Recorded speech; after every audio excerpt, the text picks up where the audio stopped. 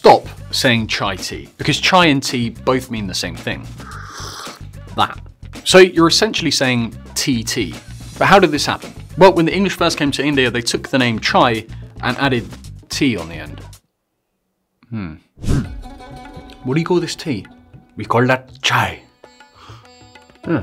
Chai tea. Like it. And this isn't the only example. Naan bread. Bread. Sahara Desert. Desert. Mississippi River. Great River. Shrimp scampi. Shrimp. ATM machine. Automatic teller machine. Rice pilaf. Rice. PIN number. Personal identity number. Please RSVP. Please respond, please.